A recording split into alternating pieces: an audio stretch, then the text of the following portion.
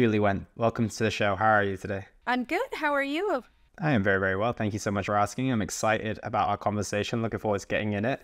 And before we do, can you give me a little context about who you are and what it is that you do? I'm Dr. Julie Wendt, so I'm an allergist-immunologist, and I've been practicing for years and years, since 2000. And I see both children and adults, pretty much everyone. Board certified in allergy immunology as well as internal medicine and obesity medicine. So I've run the gamut of what I do, and I run an allergy practice in North Scottsdale, Arizona. And I've done so for about 5 years after working for a number of other different groups. And I enjoy it immensely. One of my greatest joys is to help people and to educate people.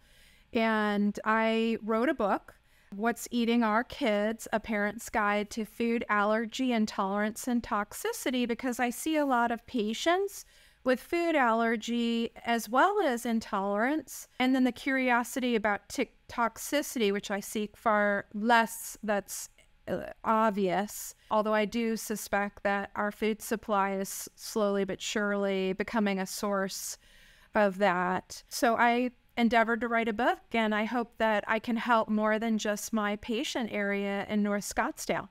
Yeah, absolutely. And what took you down that route in the first place of going down the route of allergies, intolerances, toxicity, etc.?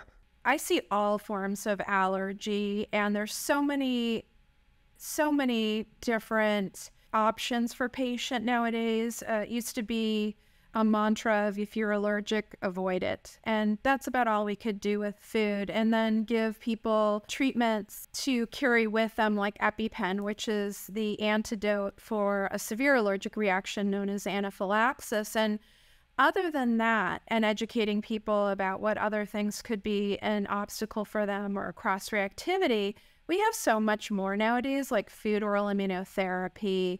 But we also have a lot of people that come in and think they're allergic, but are just really having trouble tolerating food. And I see that at least 1 to 2 new patients a day in that area. And I want to help people understand the difference. I think that the way that we've tested and treated people as allergists has changed largely because of the pressure to overtest and attribute everything to allergy when it's not. And the treatment is distinctly different. And I feel that as well. And I just really wanted to elucidate what is really going on and what the proper modality is in terms of what should the investigation look like and what should the treatment look like. Absolutely. So yeah, let's get to the very, very foundations of it all. And what is it about food allergies that maybe we're getting wrong that you want people to be more aware of? So there's multitude of types of allergies, and I love that people come to me as an allergist, as an authority on food allergies. There's a lot of things that are gotten wrong. I don't think the hour is going to be able to cut it, but I think I would say first and foremost, and the take-home message should be, if people think that they're having a food allergy or their children are having a food allergy, go see a board-certified allergist-immunologist, or I think where you're from, an allergologist, because those are truly the expert on whether it is an allergy or not. And hopefully you find one that also is collaborative with the patient. So I never like to tell the patient what I think is going wrong. I want them to tell me their story. And then when I've heard everything, seen everything, and done my testing, I want to make that expert opinion and educate them as well. So let me just give an idea of what, and this is a Cliff Notes definition. So, typically there's not one type of allergy. There's immediate allergy and a delayed type allergy. And there's actually 2 other allergies, but food allergy is, generally speaking, an immediate type allergy where symptoms occur immediately. And we see symptoms, anything from hay fever type symptoms, postnasal drip, runny nose, itchy red, runny eyes, itchy skin, hives, difficulty breathing, shortness of breath, wheezing, chest tightness, swelling of the throat or tongue, rashes, and it can progress to, unfortunately, death. And so it can be very quick, and so we call that an immediate allergy. A delayed type allergy, I always summarize it as in it kills you slowly, which is unfortunate but true. So characteristic food allergies that can have a delayed component are celiac disease, where someone can actually suffer with it for a long time, really have a hard time, and not get answers, but not die of it that immediately, in contrast to the immediate type allergy. Another type of allergy that can be delayed is eczema, although eczema can also be very confusing because it can be immediate too. So you can have immediate, you can have delayed. Delayed is significantly harder to differentiate and figure out for patients as well as physicians, because I don't know if you even remember what you had for breakfast yesterday or the day before or a week ago, or what you might have snacked on all throughout the day. But that's the type of scenario that we're talking about is, wow, I didn't have this, I only have this once or twice a month. Well, that could also be a delayed allergy. There's contact allergies, where there's an issue in the area of contact, and that also can include intestine. The intestine can have that as well. And then there's intolerance, which is an entirely different issue. So intolerance is basically a issue due to lack of digestion or absorption out of proportion to what is consumed. So if you consume it in smaller amounts, it's fine. But then if you get out of proportion to what can be broken down and actually absorbed, then you start having issues. Some components of irritable bowel syndrome are actually intolerance. Lactose intolerance is another type of intolerance. And there's all sorts of intolerances. I think the FODMAPs have come into play recently. They've gotten a lot of press, and I love that they do, because they address a lot of concerns if used properly, the FODMAP diet, and have helped a lot of people. But there's others as well. So that's an example of intolerance. And typically the symptoms that I see very commonly in clinic are diarrhea, constipation, abdominal pain, and bloating. And I'm talking, it could be anything from a little, like I just don't feel normal, or, I look at myself in the mirror and it's not the same as when I woke up this morning, to I look pregnant after I eat. Very discouraging for people and very uncomfortable, really almost painful for some people. And then there's toxicity. And my next book is going to highlight this a little bit more, because as an allergist, I'm becoming a bigger and bigger advocate of the environment and what we do to our food supply and what we're doing to ourselves really as well.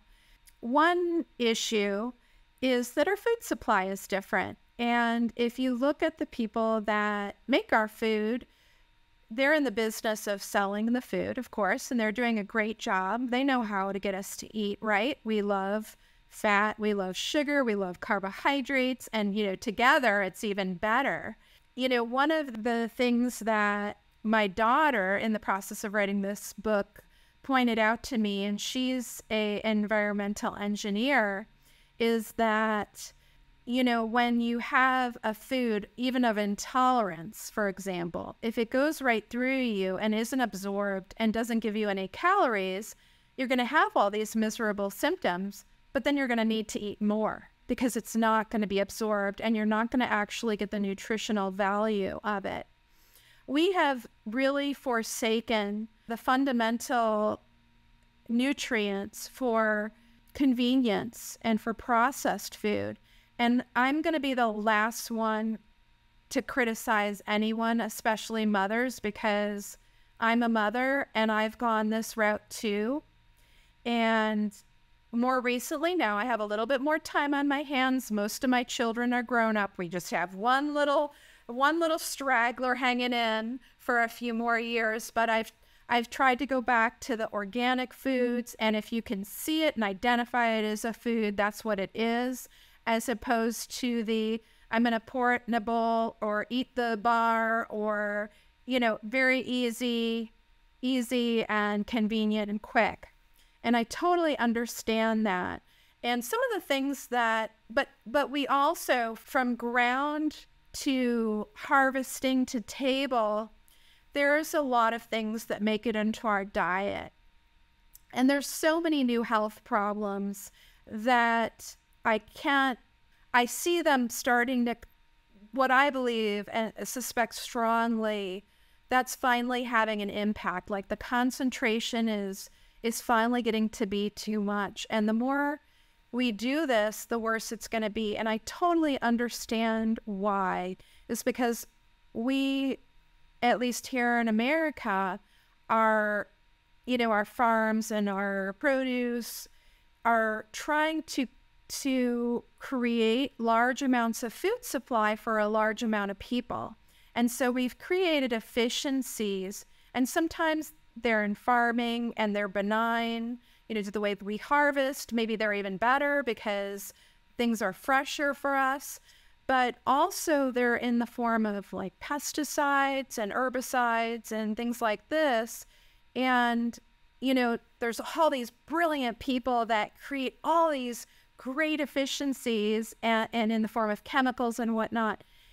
But it takes us like 20 years or more to figure out that they're a problem and that they cause cancer. And, some people are affected, others aren't at the amounts that we're seeing now. But the more and more we do this, the more and more we're going to start having issues. And so I wanted to address that topic as well, because I think we need to take back our environment and really start eating healthier, more organic, more natural, and less of the processed food and the ultra processed food that's making its way into our diet.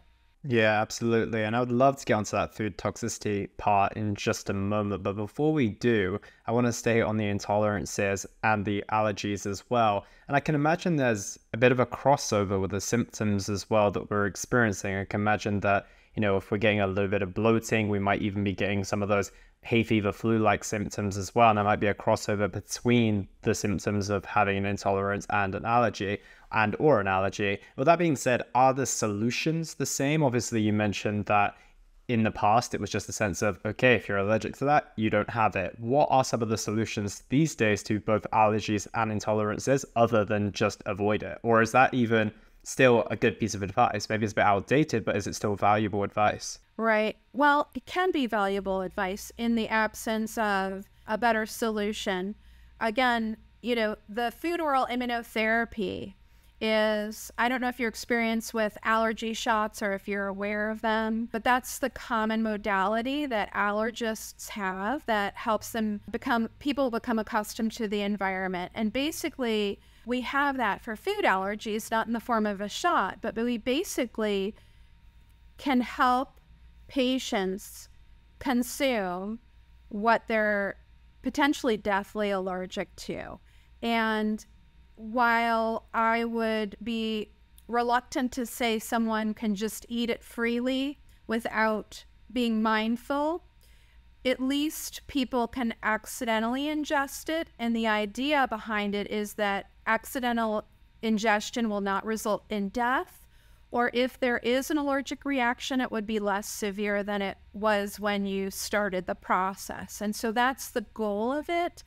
Although I will say that my fellow allergists with which I correspond have had a number of patients that actually can get to the point of free eating. And that's amazing when you don't have to be mindful anymore. So that involves starting the process below the allergic threshold for most patients, and then slowly building up over time. And what we're doing behind the scenes is we're building up the regulatory cells that inhibit the allergic cells. We never really want to kill off the allergic cells. They have, believe it or not, important functions in our body, like combating certain diseases, combating parasites. Here in Arizona, they help in the immune process to defend us against valley fever. We don't want to get rid of them, but we want to reduce their overreactivity. We call it hypersensitivity. So a food isn't supposed to kill you, right? You know, other than an allergic reaction, when did an apple hurt anybody? So the idea is to tame the immune response and teach it by regular low-level stimulation that this substance is benign and not going to hurt them. And that's what we do by increasing those regulatory cells that inhibit the allergic cells naturally. And unfortunately, it's a slow process because allergy is the default mechanism of the immune response. That's why we can test it in the office with what we call a skin testing. We know in 20 minutes what you're allergic to and what you're not. Is because the allergy cells are awake and ready to spring into action at any time. They also are underneath the skin, around the vital organs and around the blood vessels. So they can literally inject their nasty chemicals into the blood supply immediately and have an immediate impact. And so, you know, we have to be very careful to activate the regulatory cells and not activate the allergy cells at the same time while we're doing this. So it's a process that is best left to board-certified allergists, immunologists, and allergologists. And then intolerance has, but of course I will back up and say, not everyone wants to take me up on that. And so, you know, there's always room for complete avoidance, and that's the other very appropriate treatment. But if that's the case, we always arm someone with an anaphylaxis action plan. So what to do if you do get into the situation where you accidentally ingested someone, you know, your kid's best friend gave them something and said, no, there's no nuts in it, but they don't know. And then they eat it and then they're in a bad situation. And how to, you know, an epinephrine auto-injector, how to use it, that sort of thing. What other action to take if they get into that situation, or if for some reason they're not a candidate to use an epinephrine pen, what alternatives there are for them. And so that's the fundamental treatment of food allergy in a nutshell. In terms of intolerance, we don't want to take food away from people, not completely. And especially a lot of the foods of intolerance might be very healthy foods, unfortunately. And so what we want to do is we want to figure out what the issue is, what they're not tolerating, and reduce consumption below the level at which their body, which is different for everyone, can digest and absorb, and keep it below that, and every now and then try and creep up for them so that they're not restricted and having a restrictive diet their entire life. I also really like to make sure that people are protecting their gut and taking care of their gut by making sure they have an excellent probiotic, because this is the foundation of inflammation in the gut, is what's going on a baseline level. And we can actually make the situation better by helping diversify the microbiome and maybe pointing it in a good direction, or we could be making it worse. And a lot of the times, again, with the processed and ultra-processed food, we're making it worse, and we're actually contributing to this problem of intolerance. It's the bacteria in the gut that get that undigested product, whatever it is, in the colon, and they digest it in a process known as fermentation. And that's where the bloating and the gas and the diarrhea and all the bad symptoms come from.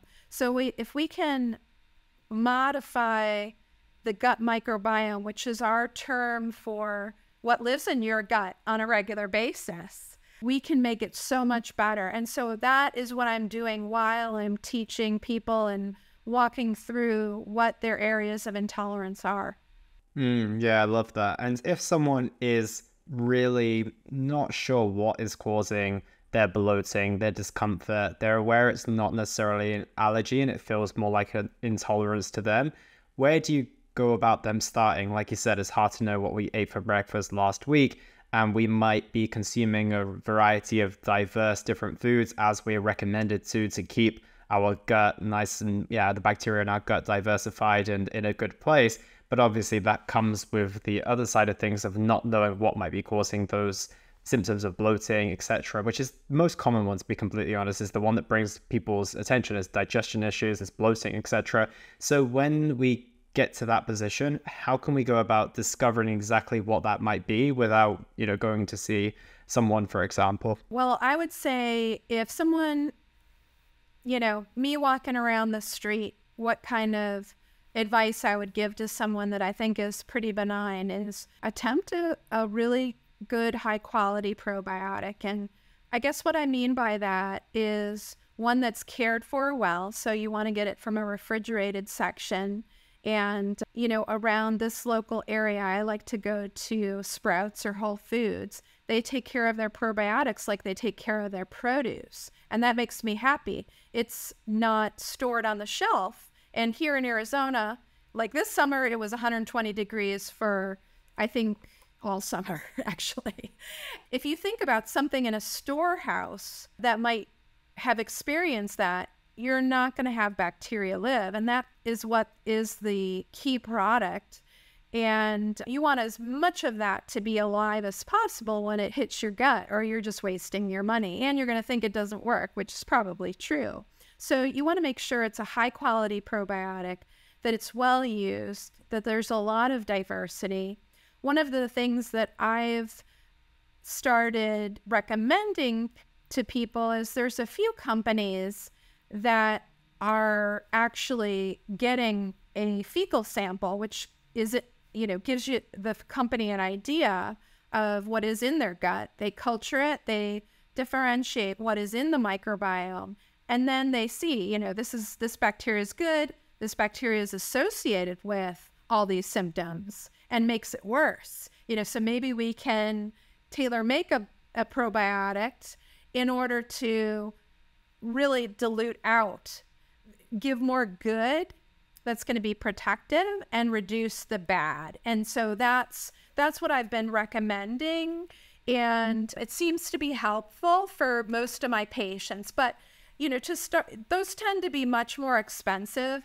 And, frankly, when you're having these symptoms and you can't even function, you can't go anywhere without planning out where the bathrooms are, or, having a jacket so that you can unzip your pants or your skirt, I think it's worthwhile. So worth an extra change of clothes. But that being said, I start out with, if that's a little beyond what your budget is, which I get, start with one of these refrigerated products and see if you can get luck from that. And then I recommend changing up every now and then, because diversity is something that's very important. If something hits your gut, like an antibiotic, it's gonna kill the bacteria there. So you want a nice, diverse group of bacteria that can weather things that happen, the infections you get, if you get COVID, if you have an antibiotic, if you accidentally eat something that's not right, or you don't feel good, or you end up fasting for a day. You want a bunch in there so that they can help you during all these seasons. Yeah, and do you recommend taking a probiotic at all times, like every single day around the year, or do you recommend cycling on and off, or it just depends on the severity of your bloating, etc.? For people with those gut symptoms, I would probably veer on the side of recommending it on a regular basis. I was reading an article the other day, and there's some of the very benevolent bacteria that are becoming extinct in our gut. And we really don't think about that. We think about when an animal becomes extinct, we can see how it affects the ecosystem. I don't even know what to tell people. How is that going to affect our ecosystem? How is that going to affect how we eat and how we should eat, if we, is that going to affect, are we all of a sudden going to see a emerging illness or a sensitivity to certain viruses or bacteria because it's not in our gut anymore? We haven't been studying it long enough to really know or give that advice. So that actually scared me quite a bit because I don't even know how to respond to that, right? So I think that it probably is helpful, and it's probably helpful in ways we don't know, right? If you go through your life and you never develop some issues, will you know that you did the right thing, that taking probiotic every day was helpful for you? You won't. We usually are very reactive as opposed to proactive in our society because then we can connect the dots. So I think out of necessity, I guess I would answer, and I, by no means do I want to criticize. I'm totally part of the choir boys that is as reactive as possible. That's the game of modern medicine, right? Because we're just learning how to be proactive, slowly but surely. But I think as we are, it's going to be more important to do that. Our understanding of the microbiome is, I think it's in its toddler phase. And we are connecting it with a lot of different diseases, a lot of different bacteria, either protection or encouraging toward or a sensitivity to potentially have certain disease states. And we're noting correlations. So right now we're in our pattern recognition phase. But for some, we're farther along than others. For example, in the gut, we have definitely correlated that a probiotic is very helpful to prevent antibiotic-induced diarrhea. It's very helpful to be protective against and to prevent flares of inflammatory bowel syndrome, which in contrast, irritable bowel syndrome is much more intense and far more dangerous, could be even life-threatening, as well as lead to cancer and all sorts of other side effects long-term. So these are things, diseases like ulcerative colitis and Crohn's disease. So we definitely know there's an absolute connection. But now we know there's a microbiome in your lungs. There's a microbiome in your sinuses. There's a microbiome on your skin. I can't wait to be able to go down to Sprouts and get something and just smear it on my face and get rid of my acne or what have you. That's going to be amazing. And that too shall happen. But that's a matter of, part of it is we need to know what to do. I think it definitely doesn't hurt. And for the people who are more pro-reactive in their health, I would absolutely recommend doing that. For people who are more reactive and just don't have the time and energy to do all these things, they don't want to take another pill or anything like that, it depends on how severe the symptoms are, as you said. I will say that if people start taking a probiotic and they have intolerance to it, which is probably my biggest complaint and side effect, they'll start taking it and, things got worse, or now I have diarrhea that's all the time. That's probably because their gut is not even used to normal bacteria and their flora is terrible. So what I recommend is that they take a capsule form and try and dilute it with a non-carbonated fruit juice and then see what they can tolerate. Start low and then very, very slowly build up, because they're literally have probably a terrible gut that they can't even tolerate what's on the marketplace. So yeah, it's a tough time if they end up being in that position, but I think it's more because they're so far down the line versus anything else, right? It's like when you get into that position where you have to be reactive because you're just on the edge of something so terrible, then it definitely makes sense that that's why you have to go to those extreme measures, and that's why your body might be responding in such an extreme way as well. And what I'm interested about is that if we add in this probiotic, we're starting to see some improvements, but we're still getting the occasional flare-ups from time to time. Would it be worth trying to dig into our diet a little bit more to see what the potential culprits might be? And then, as you mentioned, starting maybe by reducing those or eliminating those. Something that's great with the clients that I work with is usually when they get started with myself, we put them on some form of structured nutritional protocol, right? So they're not so crazy diverse with the foods that they had before, which are super ultra processed. And then maybe when they start to go out for a social event for the first time, or they start open up for a little bit more flexibility, they bring back in foods that they haven't had for a while. And then they're like, oh, wait, that's, I'm feeling a little bit more bloated than I was. And they were able to identify their problem. So is it sometimes a good thing to say, okay, well, if I have a suspicion that this doesn't work for me, to just bring it out or reduce it down for a little period of time? I absolutely think that that's the right thing to do. And maybe that's when I start getting into diaries. But if it's all the time, every day, sometimes a diary is like, what didn't I do? It's like all day long, I can't not eat, which is part of the problem with these things is you have to eat to live. What am I doing wrong? So when we're totally, and I love that when people have more, when we get into the part of time when we're more flaring than we are all the time, day in, day out, it's much easier to pin down. It's like, okay, that's when you have to sit down and tell me everything you did 4 hours before that flare started and everything you ate. And then we can start to work with that. And also, like you said, then you start backing up a little bit and slow ease into that increase. Don't go full out. Even if at first you're doing fine, don't go crazy. Yeah, it's hard to be patient, isn't it?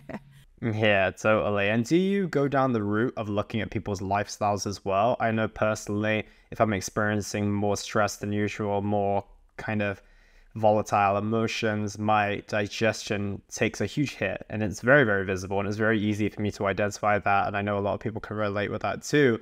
And also on the same side, if people are maybe not sleeping so much, so realistically their body is working on overdrive to just about do their daily bodily functions, do you look into that aspect as well? Because realistically, sometimes just someone getting better sleep and managing their stress could be a big solution to many of their problems, I can imagine. Elliot, you're a genius. Can I adopt you?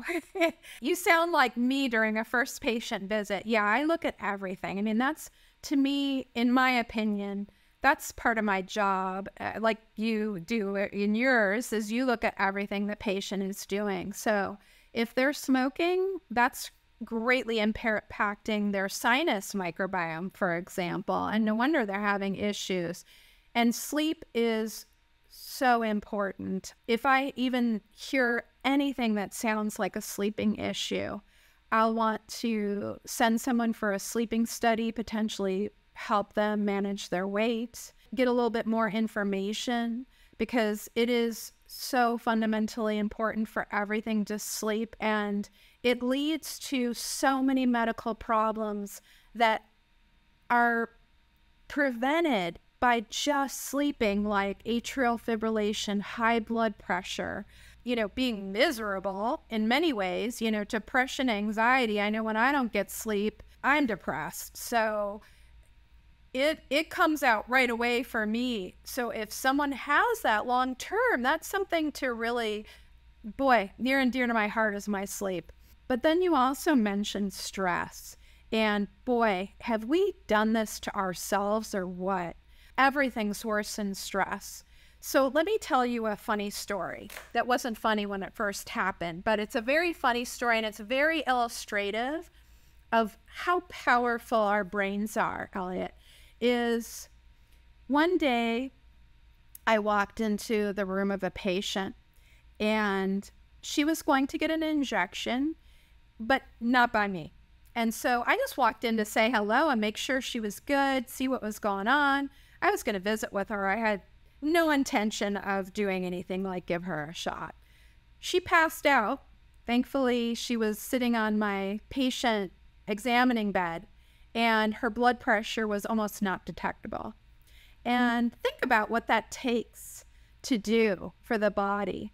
You know, we go for years to school, medical school, to learn how that can happen. But someone did that just with that stress reflex, and then their brain went crazy and did this to us. I cannot believe how fast that was. But things like that happen all the time. So stress is huge. And it's one of the, it's probably the most common reason people end up having to see me is some stressor happened. And then now they have hives, or some stressor happened and now they have skin symptoms or eczema or dermatitis, or their asthma becomes less controllable, or now they have an infection.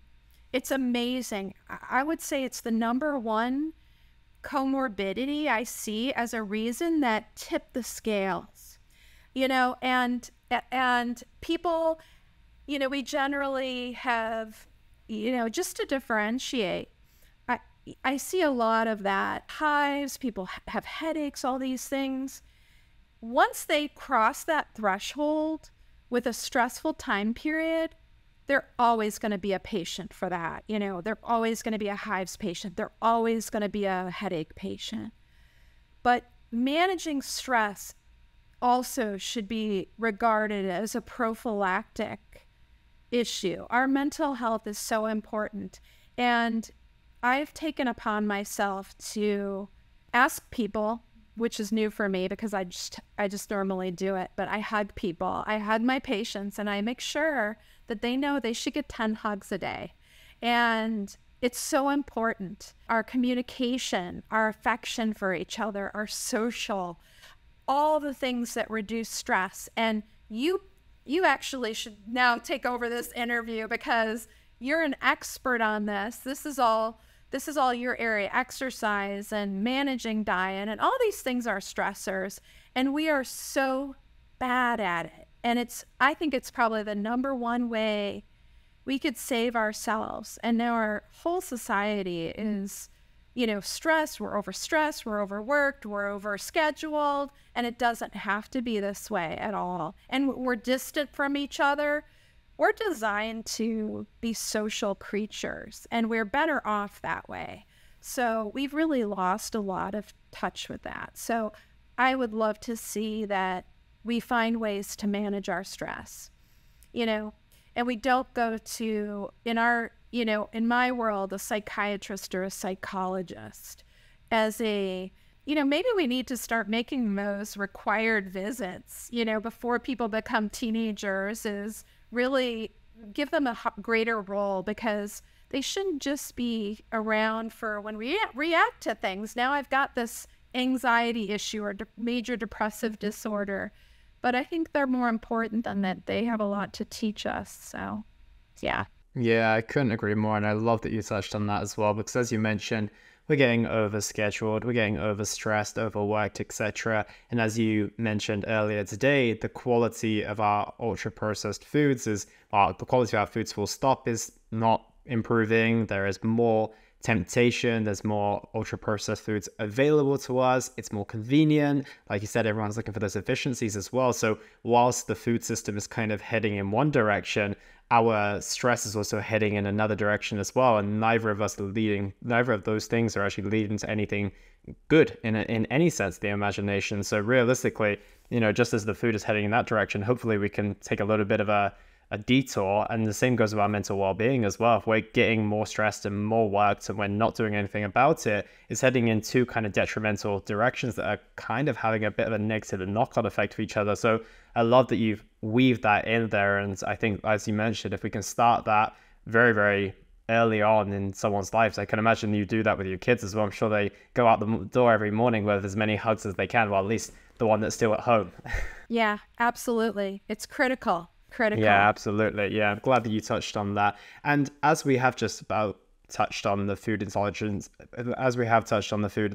and the allergies in a fair detail, I want to now transition into the toxicity, as we just mentioned too. So in regards to the food toxicity, where do we get started with this? Obviously, we might be fighting a bit of a losing battle when you know, we grew up in a household where maybe having organic food wasn't accessible, or it just wasn't convenient to cook food from scratch. Like you said, you've been a mother of, it is 7, right? That's right. Yeah, a mother of 7, which is, a very, very full household. So to try and keep up with the demands of all your children and your life and everything along those lines, whilst also trying to put healthy food on the table, is going to be a challenge for anyone, both, from a time perspective, from a cost perspective, from all different types of perspectives. So where do you get started with getting the right food on the table for the kids, for yourselves, and avoiding food toxicity that's in and around us everywhere?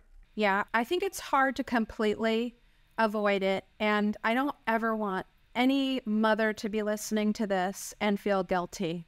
There's no reason. Mothers are the most important people in our lives, and they should remain so. And they are the most wonderful people in our lives. A lot of this has built up over time. And again, very good intentions were behind it. So I don't want there to be any criticism. So some of it we can't help. So let's talk about that first. Is one, we can't help if we don't know it. Aspartame several weeks ago was declared in America as a toxic product, but it has been in Europe for a long time. And so keeping those things in mind, and those are published. I have notations of both the American and the European equivalent of agencies that do research on toxicity and what they're acknowledged likely related to a toxicity or absolutely known related to a toxicity of some sort. Noted all the known chemicals that we could come up with that play a role in food. But also there's things like just living. So Teflon is in our blood supply from use of Teflon. And I think I read a statistic like 90% of us have, if we took a blood sample now, we'd find it in our blood supply, which is ridiculous because it's been outlawed for years and years and years. Not everywhere, but it has been outlawed in most places. So how does that happen? Well, it builds up in the water supply. If you think about it, the food chain, it starts with the lowest on the totem pole, the water and the food supply for animals, which starts in food products. And, if someone eats animal products, then it can build up, and we store some toxins in certain organs. We can store it in the liver. We can, break it down in the kidneys. It can get stored in muscle tissue. It can get stored in fat. So then that gets passed on to the food supply. Or some toxins get stored in plants, and that's a form of food supply issues. Another example is plastics. So plastics in our food supply, in our water, we really just have to start being mindful and taking it back. So one thing that I've done is I've gone to glass, taking it back. And the less these products are used, the less need for them there'll be. And I hate to say it, that's going to send a message up the corporate chain not to use them. So try and use glass. Try not to use, for example, plastic wraps around the house. The more they're in our waste supply, the more they're going to get dumped in the oceans, the more they're going to, being an advocate for the environment, knowing that a government was permitted to dump radioactivity in a large water supply gives me chills, Elliot. Do we know what that's going to do?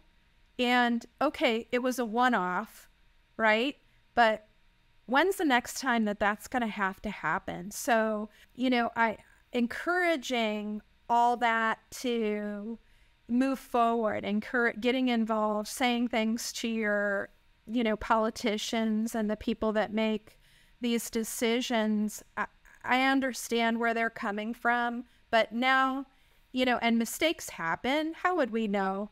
But now we need to alter our course, and we need to alter it readily, sooner than later. And so coming up with alternatives, using the small time farmers that are organic, using the, perhaps there's a lot of, I don't know if you see it around where you are, but I see this like on a daily basis. These food companies that sell organic, fresh made food, they usually really try to have biodegradable packages. They try to have an exchange program where you're not using plastic bags.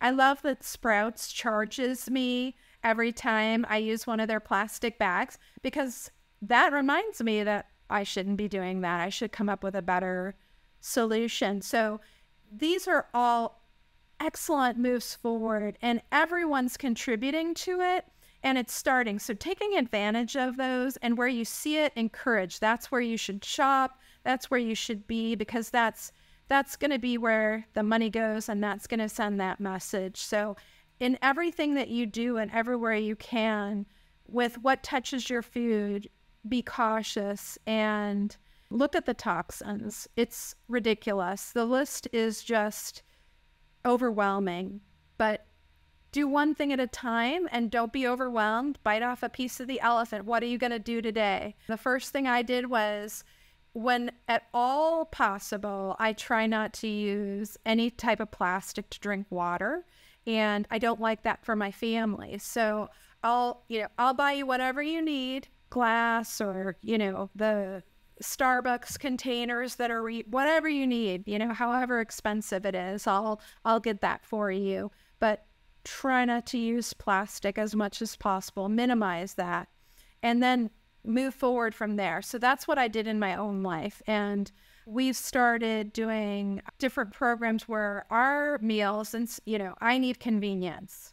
So I picked a company that does organic, and then I have another company that I go to once a week, and they have farm fresh organic fruits and vegetables, and I bring that home. And so, but I didn't do this overnight. So it was one thing at a time. What can you aspire to do today? And it's not perfect. Am I addressing everything? No. But one thing at a time, it's more and more manageable. And my guess is, just because people have been more mindful about this, there's going to be more opportunities to do better in this area soon. And I think they're coming down the pike. And I know my daughter is working on some of them. And it just makes me so happy that she's doing this, because it's not just going to save the earth. It's not some pie in the sky idea. It's going to probably minimize disease in us. It's probably going to make us a healthier society. So I just love it. Yeah, I can imagine. It's really, really profound and deep work. And I want to give a couple of extra takeaways for the listeners as well. So you gave the option of taking away plastic as much as you possibly can, also opting for organic as much as you can. If you had to add 3 more to the list, what would those be? Either taking away, like not doing, or adding in and doing. So organic and plastics, and then I would say buy food as fresh as possible. So, in my household, I can shop once a week. And so what I do is, instead of having old food or aged food, I end up chopping it up, process it, put it in the freezer, make sure it's as fresh as possible for my family, so that we don't really need to use all these chemicals that end up keeping things fresh and preserving food. Then finally, I would say be mindful of where you shop for food, and how do they handle their groceries? Where do they get it from? And that is a very important key, is where are you getting it? And, I want food that is, if I don't take care of it right away, it's going to rot, because it doesn't have all sorts of things to keep it fresh falsely. I don't want to have dyes in my food.